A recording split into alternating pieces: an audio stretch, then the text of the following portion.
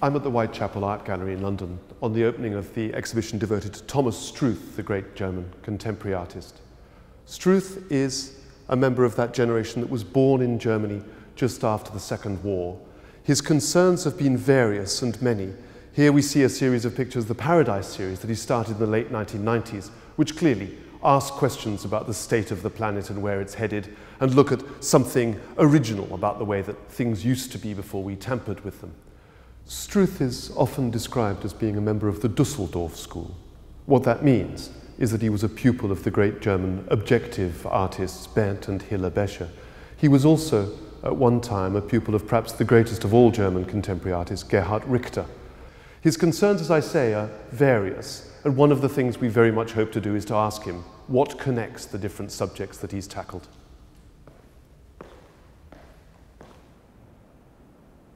Among the most important projects that Struth has undertaken, he's reverted many times to studying the way works of high culture impact upon us. Here, people are looking at Michelangelo's David, and the first thing you notice is that some even adopt the position of the sculpture itself. For others, it's simply another stop on their trip through Italy.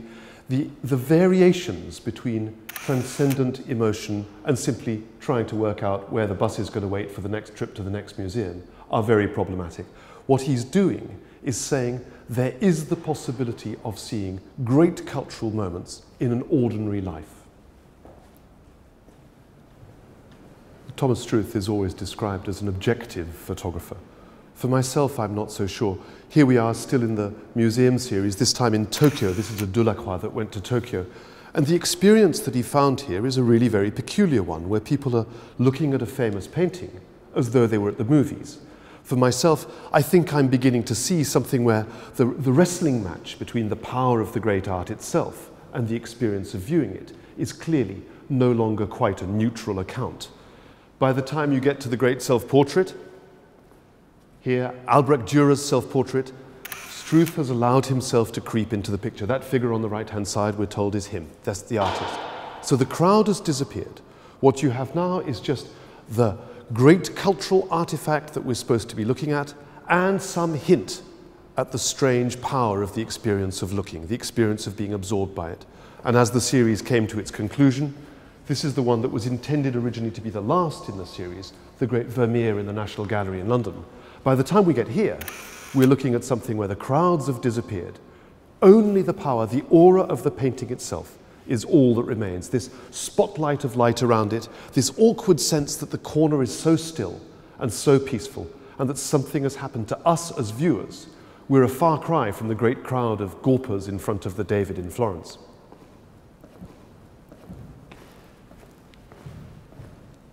Objectiveness is a strange thing, because when you think about it, that doesn't exist. As soon as the human opinion and interpretation comes in, is always subjective, and I choose the subject matter that interests me and that are here in the center of my heart or my, my thinking. So in that respect, it's a quite subjective choice I'm making. These are among the earliest pictures in the show. Struth in Dusseldorf, these are from the late 70s, already beginning to explore the fabric of society. These aren't architectural pictures as such, although they're clearly made in the street. They're really about how people forced to get along with each other will do. If you look here in particular, the old pre-war architecture is punctuated by these bits of new architecture where a solution has been found to a problem in the development of the city.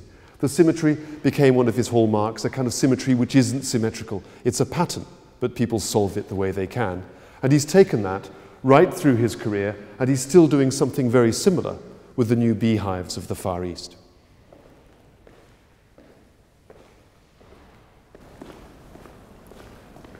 In recent years, like a lot of artists and photographers, Thomas Struth has been turning his attention to technology. I think what he's looking at, in very short words, is that there is some notion that if only we could get there, the perpetually receding horizon of technological advance would find solutions to all of our problems. This behind me, although nobody ever recognizes it at first, is in fact the space shuttle, one of the great technological metaphors of them all. And even in a picture like this, which I personally like very much, it's perfectly clear this is not just a tangle of wires, this is a tangle of people.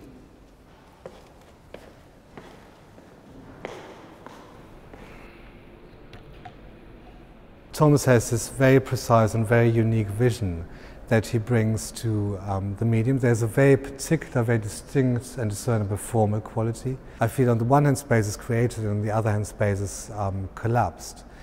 And one of the things which is of course very fascinating now about this is that the images aren't digitally manipulated, that he uses a large format plate camera and really takes in a way a very old-fashioned photograph.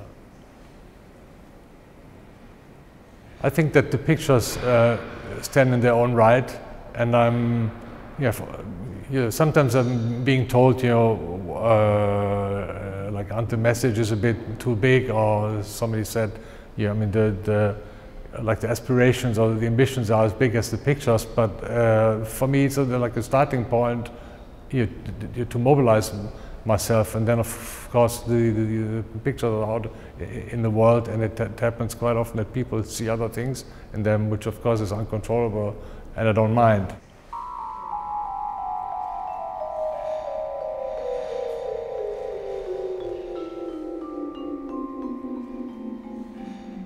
There are many pleasures in this exhibition of Thomas Struth.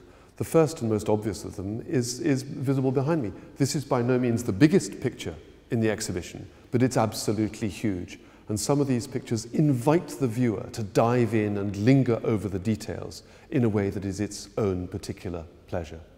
The exhibition isn't arranged thematically. Lots of pictures bounce off each other in surprising and challenging ways, and that will be, I think, what most people will take from the whole experience, this idea that pictures which were made for one particular purpose can have echoes that are very different when seen against strange neighbours.